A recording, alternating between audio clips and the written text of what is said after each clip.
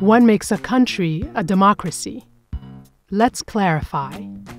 Democracy is a system of government where citizens get to make decisions about the laws and rules of a country. This can be done either directly or indirectly. Directly is when everyone gets together to vote on the laws and rules and decides together. If you live in a big country like the United States, that's not always possible. Indirect democracy, also called representative democracy, is when citizens vote for people to represent them and make decisions on their behalf. People like the president, senators, governors. The U.S. is a representative democracy.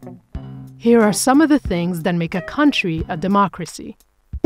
The majority rules. Through voting, the will of the majority of people wins. For instance, if most people vote for one candidate, that candidate is the one who will be elected. Free and fair elections. Citizens have the right to vote and they don't have to pay for it. Respect for human rights.